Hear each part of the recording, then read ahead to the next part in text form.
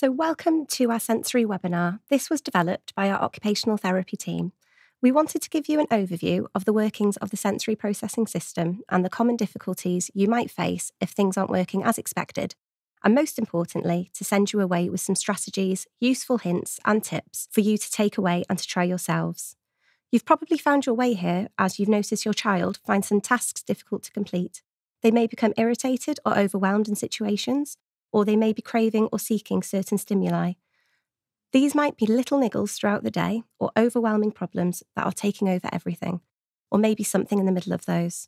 Either way, we hope that you can take some useful points away with you at the end, and we can talk about further support if you need any further advice after viewing the presentation. So the main aim of the session is to explore the sensory systems and explain how they are all interacting together all the time. They affect the way we behave, our children as adults and teenagers, how they behave also. They have a really important part to play in the way we complete the tasks that we need to every day. There are so many factors that can affect behaviour, and so although we will be focusing on a sensory perspective, we do need to be mindful of other factors such as age, communication ability, developmental stage, level of learning, and reaction to what's happening around us. We'll be focusing so much on the sensory perspective, but it's always really good to keep those other things in the back of our mind. Every second, our body will be taking in sensory information. It allows us to explore the world around us, keep ourselves safe, and lays the foundation for a child's learning as they make sense of the world around them. Our nervous system takes in this information from our environment and delivers this to the brain.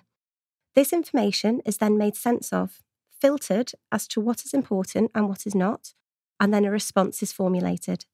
A great way to think of this would be a computer analogy. We input the data into a computer using a keyboard and mouse. The computer will try and make sense and process what's being put in, and then will react to our demands. If the computer is bombarded with lots of information, it may freeze or crash. It may need time to refresh the screen. The output might not be what we'd hoped for, as it may not print out what we wanted or in the order that we desired. We all know how frustrating that can be. Ultimately, when the input isn't processed correctly, the output won't be what we expected or desired. This is the same when we have a sensory processing difficulty.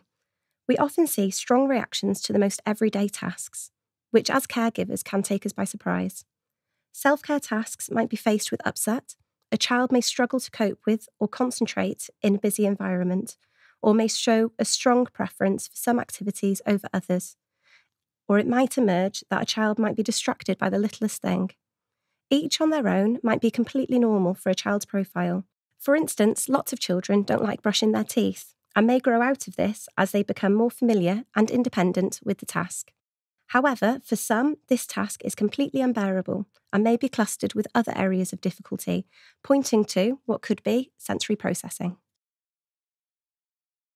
Sensory processing difficulties can be associated with other conditions such as autism spectrum disorder or attention deficit hyperactivity disorder, but it isn't always, it can just be standalone. There are certain factors that can increase the prevalence, such as a child being born prematurely, if a child has needed invasive or frequent medical intervention or long hospital stays. There could be environmental factors such as limited exposure to different stimuli, or trauma where the body is frequently or continued to be exposed to stressful environments. This list is not exhaustive.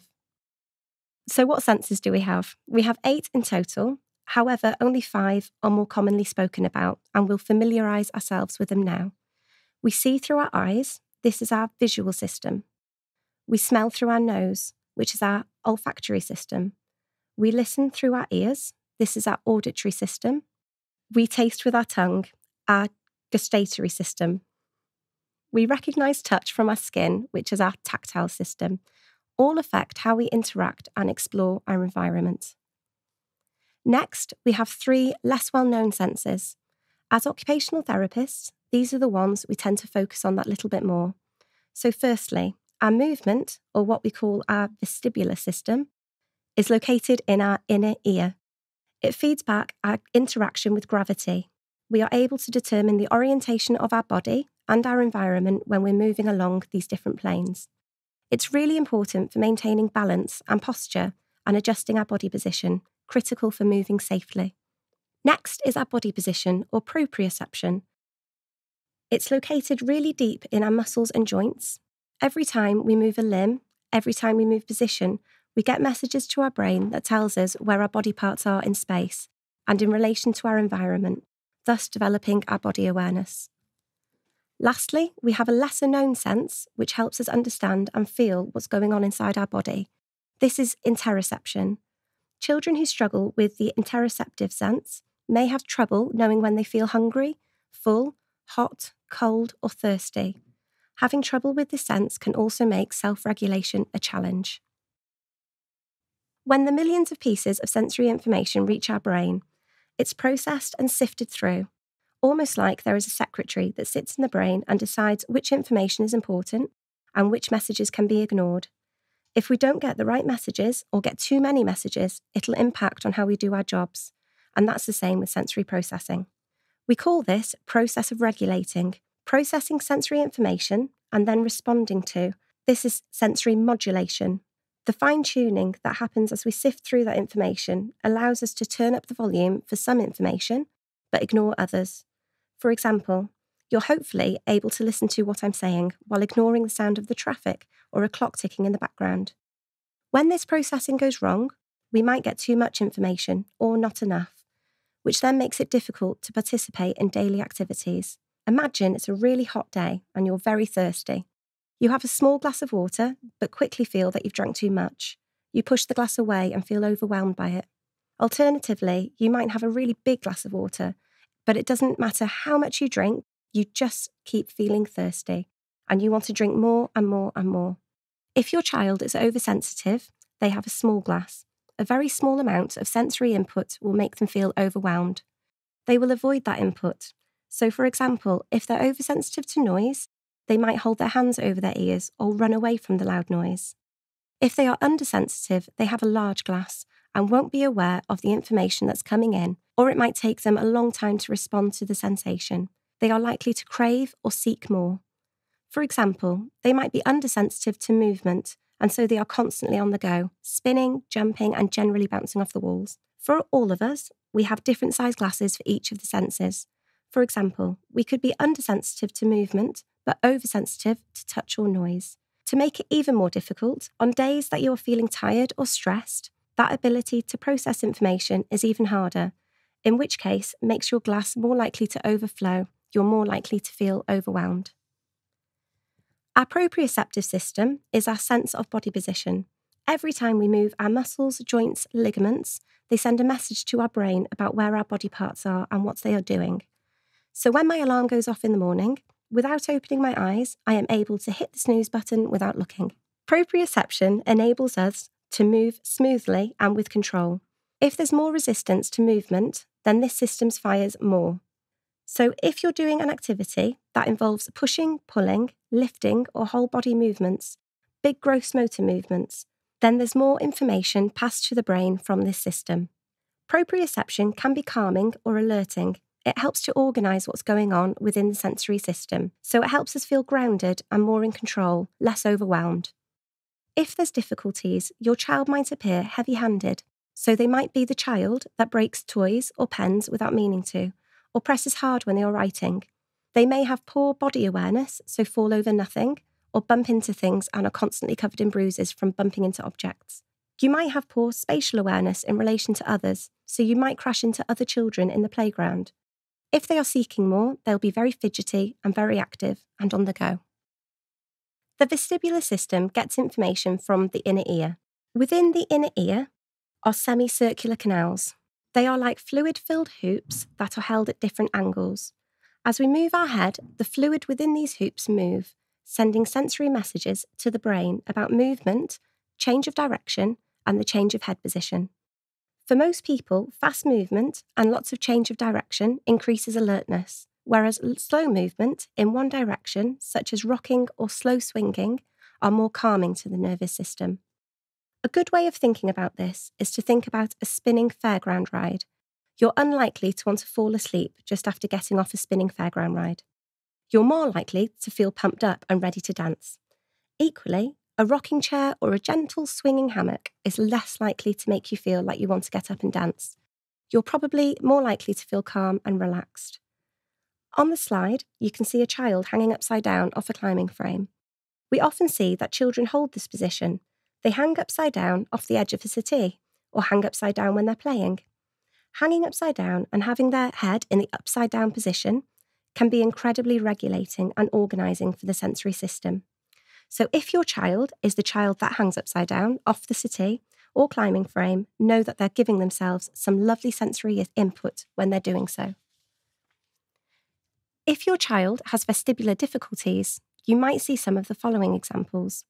If they're oversensitive, so remember, if they've got a quite small glass, they don't need much movement sensation before they feel overwhelmed. They might avoid movement and avoid changing their head position. They may get upset and cry with movement. They might avoid play and exploring, or might feel nauseous and complain of headaches after movement. If they're undersensitive, so they've got a big glass, they need lots of movement, but struggle to register the movement. You might find a child is more of a risk-taking child, so they've got very high activity level. They are on the go all the time. There's lots of spinning, jumping, and hanging upside down as they try and fill up that glass and get as much information as they can from their vestibular system. The tactile system uses receptors from the skin and mouth to get sensory information. It works along two different pathways in our nervous system. The protective pathway allows us to identify pain, temperature, tickle, and light touch. The protective pathway allows touch information to be sent very quickly to the brain. It enables a protective response often before we are even aware. For example, if you touch a hot radiator, you don't have to think, oh, it's hot, I'll move my hand. You move your hand automatically. Then afterwards, you think about how hot it was and whether you've hurt yourself. The other tactile pathway is the discriminative system. It's the system I'm using when I put my hand in my handbag to feel for my car keys. I can feel the difference in the texture and the size and temperature of objects, so I can tell the difference between my keys and my purse. It's also the system that allows me to feel vibration or touch pressure. The discriminative system inhibits, so it controls or dampens down the protective system. For example, if you've got an itchy mosquito bite, you dull down that horrible tickly sensation by scratching. We are naturally drawn to use our discriminative system to help calm it down. When your child has hurt themselves and you tell them to rub it better, we are encouraging them to reduce the pain, their protective system, by using firm touch pressure, their discriminative system. For most people, light, tickly touch or unexpected touch is alerting for the nervous system, and deep pressure touch is more calming. For example, light, tickly touch, such as the feeling of an insect landing on your skin, automatically alerts you, but the firm pressure from a massage makes you feel calmer.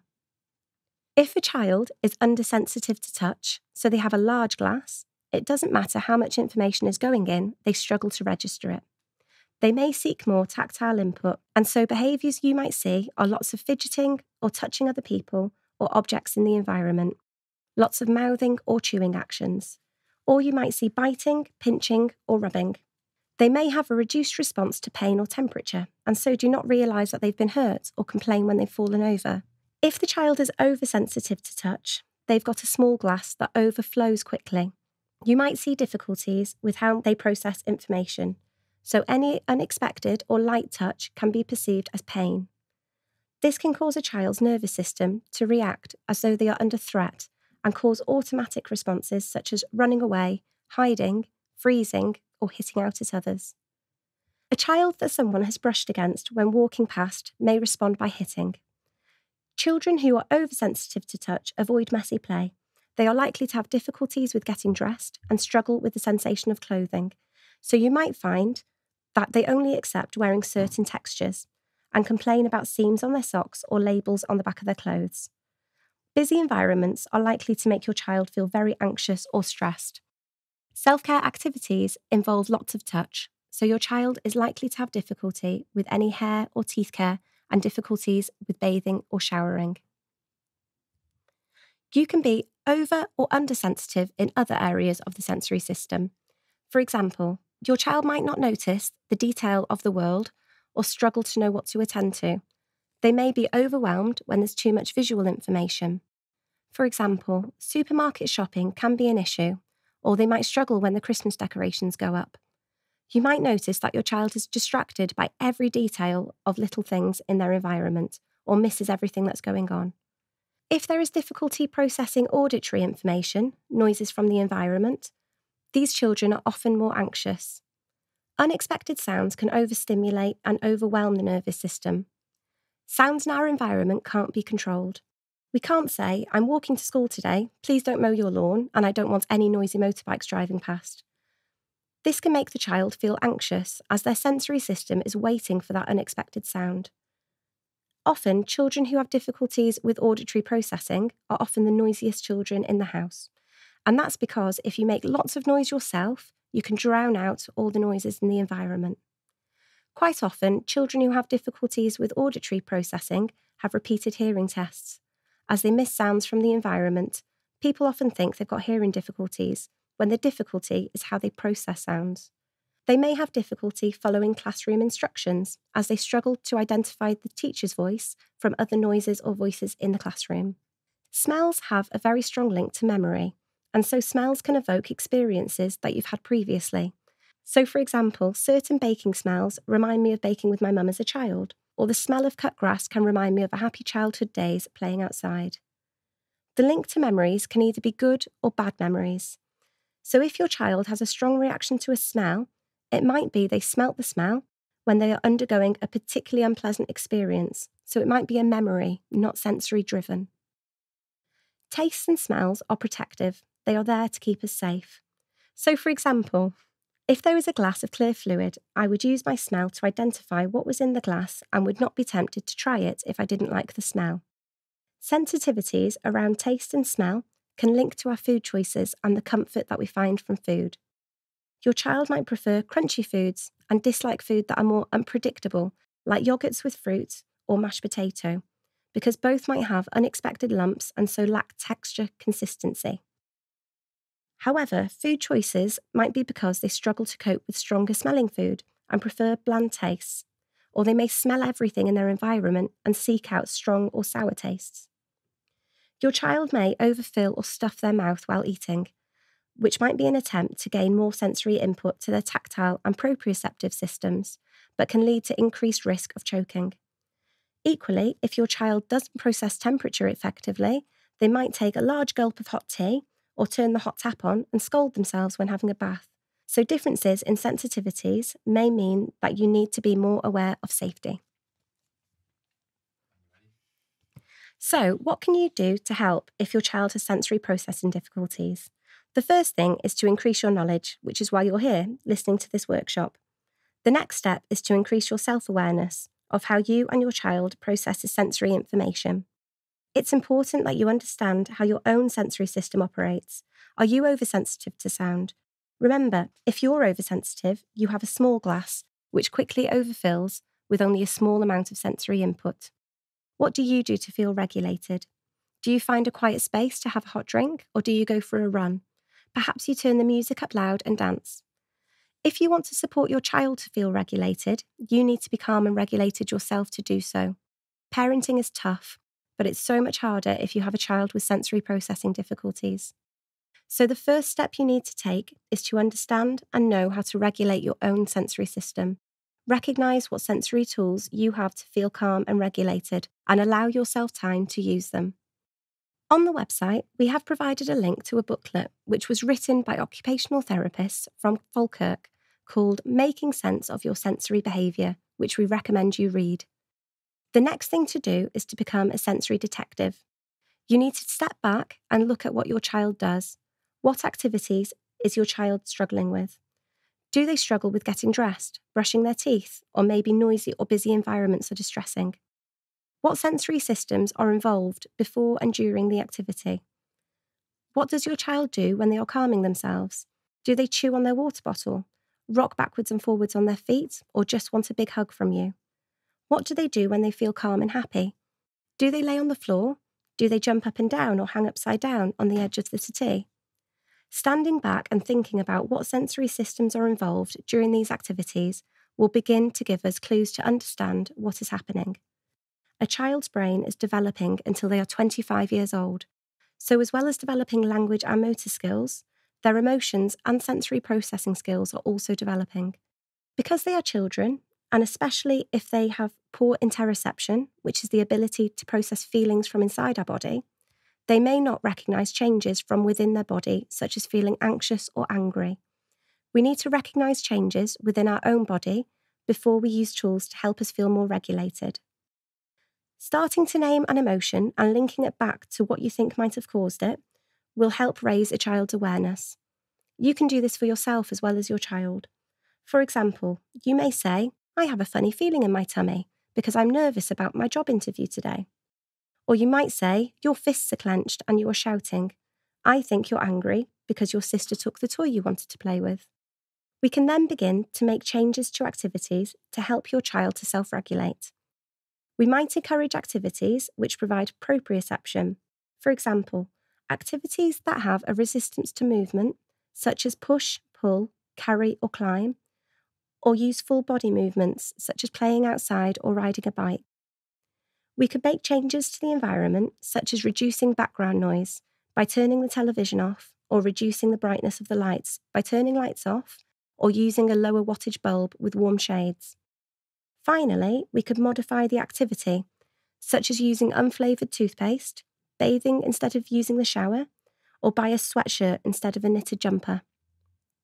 In our second workshop, we will go into more detail about how you can do these things practically during activities. This section of the video focuses on the practical things that you can do at home to help your child organise their sensory system.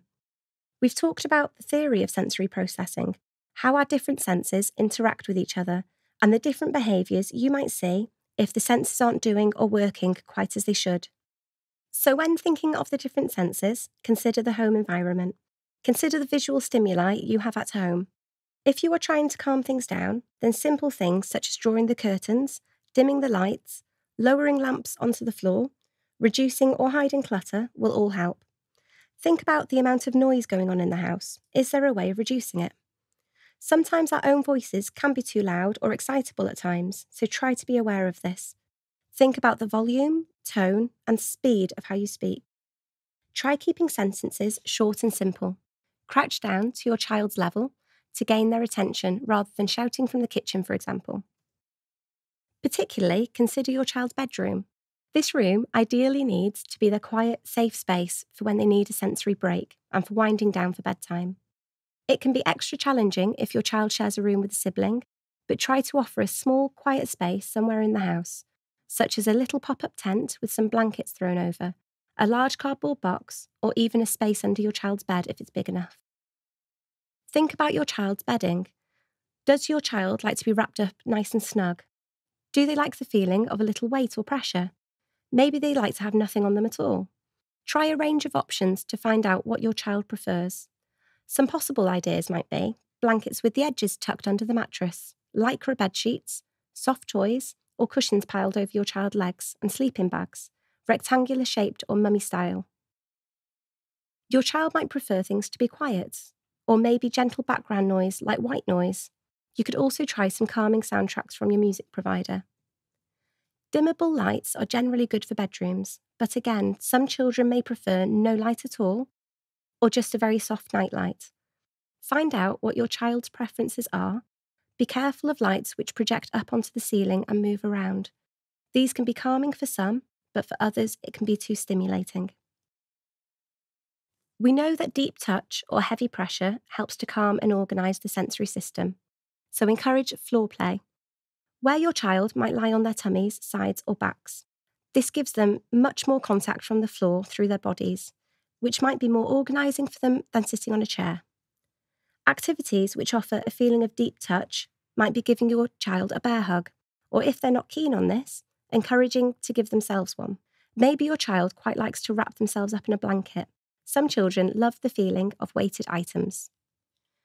Weighted blankets work for some children, but please do be aware that there are safety guidelines for using these, and be particularly cautious if your child is not physically very mobile. Your child should be able to easily and independently remove the weighted blanket, and it should never go over their heads. During the day, encourage your child to actively engage in deep pressure type activities such as carrying, pulling, dragging, lifting, climbing, and crawling. For example, Get your child to help you unload the washing machine, help you carry the washing basket or the shopping. Maybe get them to help in the garden, push a wheelbarrow or a broom around, fill a bucket with soil and then tip it to make a mud castle. Movement is another important stimulus that can really impact our nervous systems. Movement, which is predictable and linear, generally calms, whereas fast, spinning, or sudden changes of direction will excite the nervous system. Indoor children's swings, garden swings, and hammocks can provide a calming and organising movement sensation at home. You could also try encouraging your child to lie on their tummies over a large yoga ball. Encourage them to slowly push off from their feet, forward onto their hands and back again, while you control the speed by gently pressing down with your hands through their upper body. Some children love the feeling of gently being squashed by a yoga ball. You could try encouraging your child to lie on their tummies on the floor, then slowly roll the yoga ball down their bodies, starting from their shoulders and down to their feet. Be sure to ask your child how firmly they want you to press down on the ball as you roll it along. Then once you get to your child's feet, lift the ball and place it firmly back on your child's shoulders and go again. When thinking about ideas for calming and organising, we must think of all our senses, so smells and flavours also come into this. For example, warm, sweet and chewy foods tend to be calming compared to crunchy, spicy or icy cold foods. Smells such as mint, eucalyptus, coffee and citrus tend to alert the nervous system, whereas smells like rose, lavender, chocolate and vanilla tend to calm. Find out what your child likes and doesn't like. For example, if your child can't cope with the smell of mint, then a different flavour or even a flavourless toothpaste might be helpful. Non-foaming toothpastes are available too, which some children cope much better with. So far, we have focused mainly on the child who needs calming input. So the child who struggles to sit still, finds it hard to focus, maybe is quite highly strung, and is always on the go and very active. But what about the child who might need moving from a low energy state to a more alert, focused zone? For these children, activities which provide fast and stop-start kind of input might help. How we communicate can also impact on our children. We talked earlier about lessening our voice volume and talking more slowly. But for the child who needs alerting, then you might want to try being a bit more animated, perhaps using bigger gestures and facial expressions as well. Give the same thought to your child's environment. Brighter lights, or perhaps lights which change colour or move, might help your child feel more regulated when it's time to get up. Music or sounds which are fast with a strong beat will help alert. Crunchy foods will be more alerting than chewy foods, and so on. In terms of touch sensations, light, tickly or spiky touch will alert the nervous system. So, if safe, you could try offering your child a touchy-feely bag containing a selection of items which provide these kinds of stimuli. Things like koosh balls, fluffy or feathery items, vibrating cat toys, spiky pine cones, hair rollers or dry sponges. Whether your child needs calming or alerting input, and some might need a mixture of both, engaging in proprioceptive activities, activities which provide firm, steady pressure through the body, will help achieve both goals. How does this work, and what might it look like in practice? Perhaps your child seems like sometimes they need help calming down, and other times they need to be revved up. Perhaps you have more than one child, and you're struggling to manage different sensory needs under one roof. Or what about the classroom environment, when there may be 30 or so children with a wide range of sensory profiles? You may be wondering which type of sensory input you should try and focus on. The thing to remember is that you can't go wrong with proprioceptive activities. Proprioception, which is our body awareness sense, is closely linked to our ability to regulate ourselves, or to be in that just right zone. Whether we are too high or too low, the main difference is that heavy work activities, which are done in a slow, steady kind of way, generally calm down the more excited system, whereas activities done in a fast, stop-start way generally excite the nervous system. So for a child with a mixed profile, you may need to think of a mix of these activities. Or the other way to think about it is, if your child has been engaging in some prolonged fast stop-start activity, but you need them to come sit down for their dinner soon, it would probably be helpful to get them to engage in 10 minutes of slow, steady, resistive style activities to help bring them down from that high zone, to help them to be calm enough to sit down for their meal. It's important to say here that when thinking about meal times or any sitting down activity, when you want your child to sit at a table and do something, it is really important to get their positioning right. They need to have their feet flat, either on the floor or on a sturdy box, and the table must be at the right height for them. If you don't get this bit right before you even begin, you will be at a huge disadvantage, because we know that children can lose a huge amount of focus just from maintaining their balance if they are not properly grounded when seated. As much as possible, try and encourage lots of heavy work activities throughout your child's day. Activities where your child is actively physically engaged, such as carrying, pushing, pulling, dragging, lifting, as well as crawling, climbing, and rolling, will really help your child regulate their nervous system. This can also be done within the classroom using a whole class approach, as all the children will benefit, not just those with the sensory differences. The more passive activities, the things done to your child, like your child lying under the weight of the sofa cushions, or maybe enjoying being wrapped in a blanket, or swinging gently in a hammock, or being gently squashed by the yoga ball.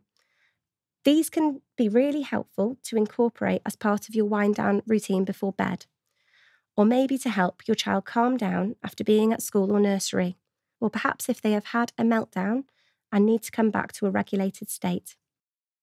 For children, chewing and mouthing on non-food items can be a way of them trying to gain that proprioceptive input. Putting pressure through your teeth and gums can feel really nice to many. It's why some adults enjoy chewing gum. Perhaps your child constantly chews on their school water bottle, or on their sleeves or collar, or maybe pick up items like the remote control or hard plastic toys and enjoy chewing down on these. Offering your child alternative, safe options to chew on is always a good idea. Sensory chewing toys are widely available to buy. However, constant, repetitive, or frantic kind of chewing tends to be a sign that a sensory need is not being met. So make sure that you give your child lots and lots of heavy pressure activities throughout their day to give them the proprioceptive fix their sensory system is likely craving. It's important to say here that if your child is a young toddler or is developmentally at that stage, then mouthing on non-food items is a normal developmental stage and not a sensory dysfunction. Where this behaviour continues to happen when the child is developmentally well past this stage, though, then it can be a sensory need which your child may need help with. We are coming toward the end of this video, and we want to leave you with as many ideas as possible for you to have fun experimenting with. There are lots of ideas and activities shown here which we know have worked for many families, but it is a case of trying things and finding out what works for your child based on their developmental level and what they find motivating. We've certainly found that music can be really helpful for some children. You can opt for calming types of music or sounds for the child who is overly active, or opt for music with a faster, stronger beat to help motivate a child who is perhaps a little bit more low energy. Try encouraging your child to wear a backpack on both shoulders. Get them to help you pack the bag with a few favourite toys, perhaps a drinks bottle too, to help give it some weight. This is an easy way to give your child some proprioceptive input while you walk to school or the park, for example. Family activities like going for a walk together can be made even more proprioceptive by encouraging your child to climb up onto and off things, collecting sticks to make a den, or carrying their backpack to fill with treasures such as pine cones and interesting stones. Other ideas might be digging in the garden, pushing a wheelbarrow, raking up leaves, sweeping with a broom, carrying the basket of wet washing, or helping to bring the shopping in.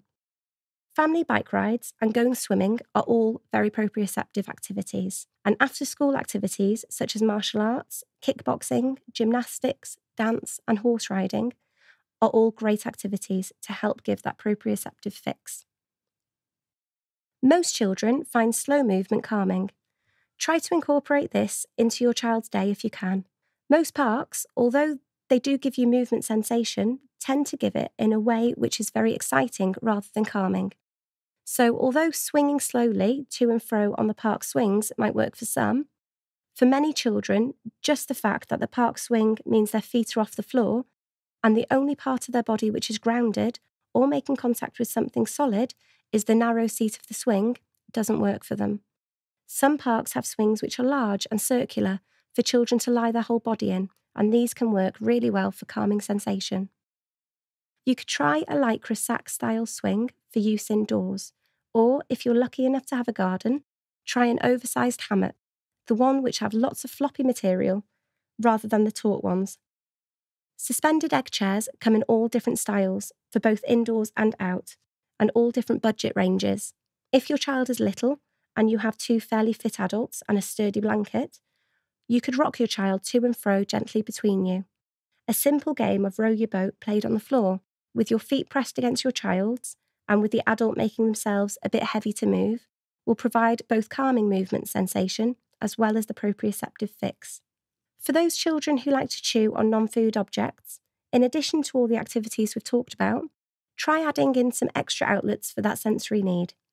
For example, sucking through a straw or from a sports bottle will give your child much more input into their mouth than just taking a sip from a cup, if your child is able to do this safely. The thicker the liquid, the harder they will have to suck, and the more proprioceptive feedback your child will then receive. You could also try blowing bubbles into water through a straw, blowing bubbles through a bubble wand, and you could also buy whistle-blowing sensory kits online. Chewy foods tend to be calm as opposed to crunchy foods, which tend to wake up the mouth. So again, experiment with this, within the limits of what your child is happy and safe to eat. Some final ideas for you to try. Exploring the different scents and smells is something we talked about earlier, but you can really have some fun doing this with your child to find out what they like and don't like. If your child is able to, encourage them to choose smells which help them feel calm and cosy or lively and invigorated. And then, once you have a little selection, try incorporating them into your child's daily routines. Use the calming smells around bedtime or when you need the child to be more focused and still, and the lively smells for those children who may need a little help feeling awake or alert. Play-Doh can also be an underrated activity, which can provide a good fix of proprioceptive input. It is a tactile activity, and there is also an element of smell. You can make your own Play-Doh and add your own scents if your child doesn't like the smell of shop-bought Play-Doh. Play-Doh is a lovely proprioceptive activity because it's resistive in your hands, and your child has to use the muscles in their hands and arms to squash and press it down. Using different Play-Doh tools can increase the proprioceptive feedback. For example, pressing the plungers down on hair-growing Play-Doh kits is not only great fun, but it requires a bit of physical pressure to press them down. If your child enjoys this type of play, it can be a nice activity to do before bedtime as part of the winding down process. Finally, we've talked previously about the value of providing a calm space somewhere in the home. When children are overwhelmed, having a space like this to retreat can also be invaluable for them. Remember, a calm space can be quite simple in design. The key is to provide an enclosed and safe environment, perhaps with a favourite soft blanket or cushion and calm lighting. This is a safe place your child can go to when they need to recharge their sensory batteries or need some time to feel calm again. As therapists, we also recommend to schools that where possible, they have a calm space available within the classroom environment for children to access when they need a sensory break. This isn't an opt-out from doing work. The work still needs to be completed on the child's return, and some children might require a visual timer to help them structure the amount of time they want to spend there. Ideally, we would want the child to access this setup before they become overwhelmed. So for younger children, it does require an adult to try and keep tabs on the child throughout their day and pick up on any signs that this child's sensory cup is getting close to spilling over. And, of course, this is not always easy, and some children don't give much away. For older children, we want to help them begin to recognise within themselves when they start to feel overwhelmed, so that they can start to become proactive in managing their own sensory needs. Of course, this isn't possible for all children, and will depend hugely on your child's age, developmental level, and communication skills. So we have reached the end of the video, and we hope that you have found some ideas to take away and try. Please do come back to this video now and again, as there is a lot of information here, and it can be useful to give you a reminder for things to try. Now you have watched the video, you have the option of contacting our service to book onto our live webinars. These are run virtually with up to 2 occupational therapists and a small group of parents. The webinar gives you the opportunity to talk to us in person and ask us anything you feel that you would like to know more about, or perhaps you have a specific sensory-based issue you would like further support around. Parents have shared with us that they've also found it quite reassuring to listen to other parents in similar situations to them, and it's nice not to feel quite so alone when things aren't going to plan. It's absolutely not obligatory to book onto this webinar. You may feel that you have all the information you need at this time just from the video. And should you feel that you'd like to talk to an OT in the future about sensory-based issues, you can also book an advice line telephone call with us, and you can access this service right up until your child is 18 years old. Schools can also access this service as long as they have your consent. We really hope that you have found this video helpful and you have some ideas to take away to start trying today. We wish you and your child all the best for the future, and perhaps we will see you at one of our webinars. Thank you so much for your time.